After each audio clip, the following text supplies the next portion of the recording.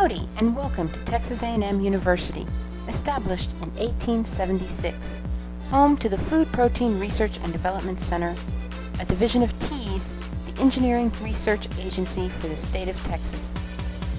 The Food Protein R&D Center was founded in 1939 and has been providing practical instruction with their short course series since 1981.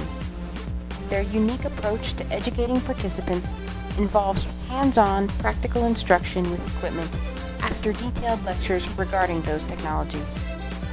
Every August, the Extrusion Technology Program hosts their annual short course on food extrusion for cereals, protein, and other ingredients.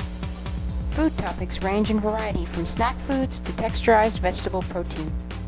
Lectures and live equipment demonstrations incorporate a variety of extruders and other food processing equipment, such as this spray surface coater.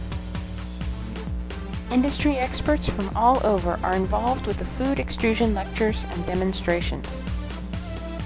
Some demonstrations have multiple stages, so the participants are able to see the series of processes to make a product, from the beginning to the end. At each step of the production process, they can interact with the industry experts and the products being made. Participants can smell, touch, and feel the ingredients and extrudates. The head of the Extrusion Technology Program at Texas A&M University, Dr. Mian Riaz, is often known to taste the products being made during the short course. Participants are encouraged to bring their laptops so they can follow along with the speakers' presentations on the digital e-book manual provided. The 6 goals of the Food Extrusion short course are to explore extrusion processing and its hardware, identify current practices for processing texturized vegetable protein, examine the processing of different food ingredients, study the applications and benefits of texturized vegetable protein in different food systems, demonstrate different food-related equipment in operation, and help participants learn and understand whole grain cereals and legumes processing. This demonstration is one of the more popular events. Soybeans are processed through a dry extruder to make full-fat soy with the oil brought to the surface and pressed to make cake.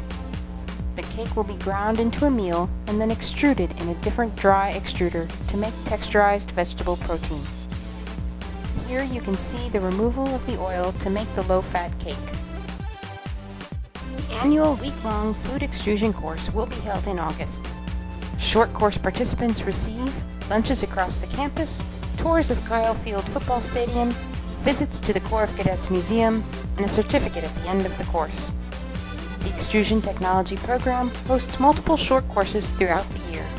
You can visit their website, foodprotein.tamu.edu/extrusion, or you can contact them directly for more information.